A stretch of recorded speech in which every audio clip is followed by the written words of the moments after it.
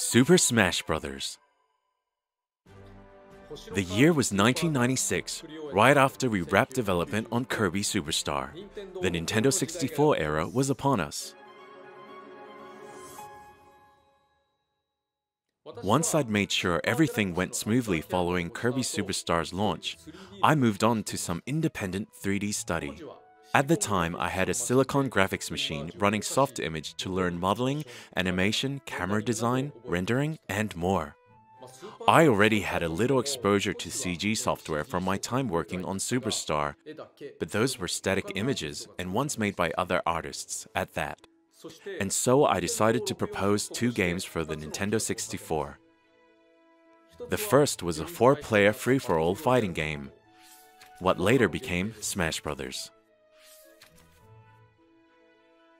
The other was an RC robot adventure game where you hacked into security cameras to progress. In the end, I went ahead and made prototypes for both. I did the design, graphics, modeling, and animation. Mr. Iwata handled the programming. We had one other person who worked on the audio too. And now, a never-before-seen look at the prototype for what we call Dragon King, the fighting game. Please take a look.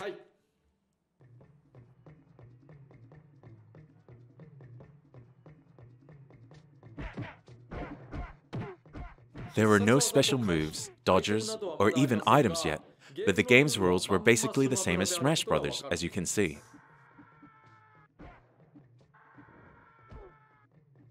It had smash attacks, mid-air jumps, shields, dashes, and 5-direction aerial attacks. A battlefield stage layout too, though you could change that. At the time, we were very limited in how we could configure models, but they still moved pretty well, I'd say. Both prototypes, Dragon King and the RC Adventure, were met with high praise from Nintendo. And so, I waited for an opportunity. The truth of the matter was, the rest of the team at my company was already busy working on other games, meaning there was nobody available. Among these games were Mother 3 for the 64DD, and a more snowboarding-like version of Air Ride unrelated to the GameCube game. We had several other titles in development too, but those were never announced. After all those projects ended up falling through, we needed a finished game as soon as possible.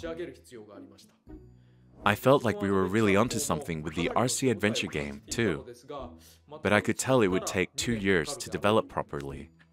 And so we went ahead with the one we could finish quicker, the 4-player fighting game. To backtrack a little bit, let's talk about the original thinking that led to Smash Bros.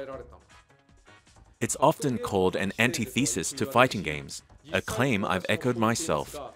But that's not a rejection of fighting games. Fighting games are a lot of fun, in fact.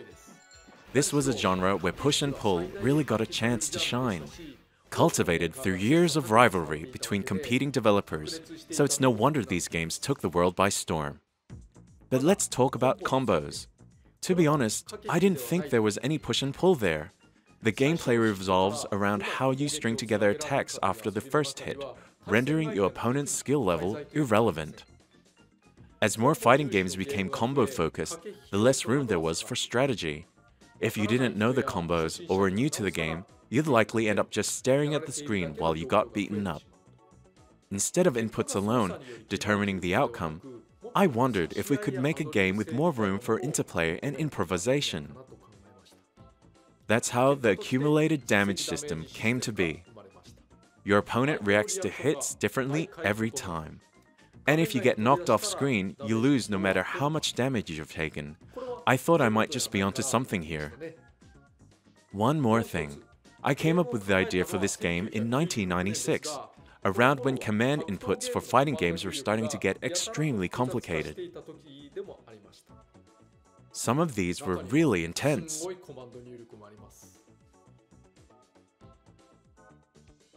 So I opted for simple controls with a stick direction and a button, something players could intuitively pick up.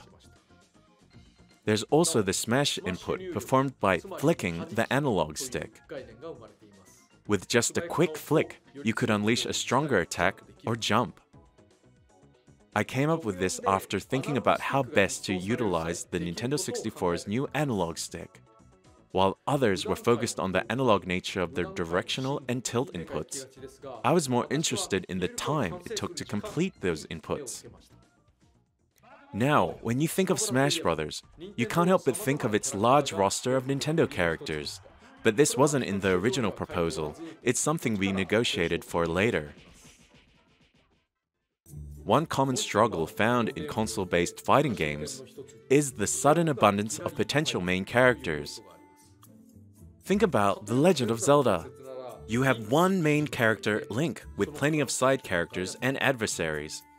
From a publicity standpoint, that lets you start with one main character and expand from there. But with fighting games, you might suddenly have 8 or even 12 main characters right out of the gate.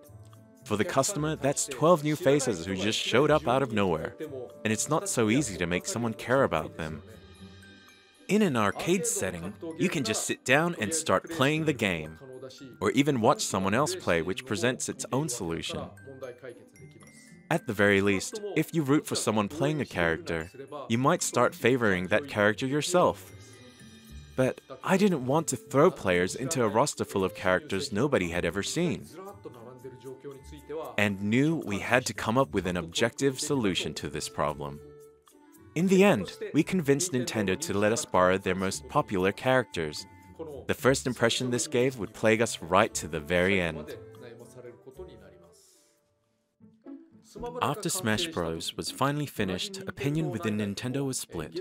The developers who played games often really loved their time with the game.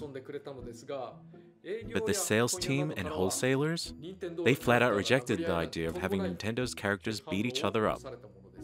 Though that was before they played it. We also struggled to reach people who already had the idea of a traditional fighting game in their head. The strategies were completely different, and it was hard to break preconceptions. In order to bridge that gap, I came up with a few solutions, including Smash Bros. Dojo. In the end, the game received positive reactions after release and gradually gained in popularity. So everything turned out all right, or even better than that, I'd say. I'm truly grateful to all of you who stood by us back then. Incidentally, this was my first title to use voice actors for the characters. It's also when we settled on Kirby's official voice.